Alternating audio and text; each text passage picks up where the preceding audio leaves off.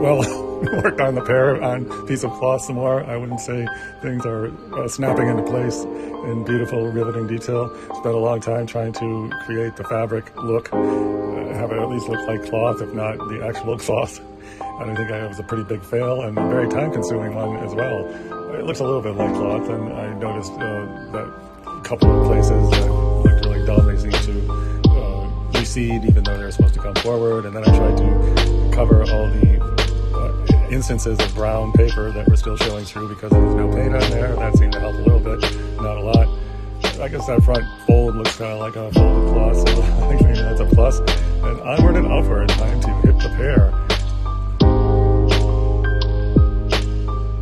Hitting the pear, trying to develop shape, form, translucence, and depth. Using too much white paint, I think. Stem looks pretty good.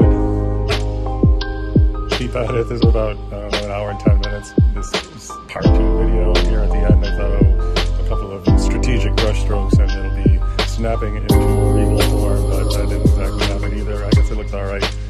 Maybe in a few days or a few hours it'll look better. Art fun, painting the pear on a piece of cloth.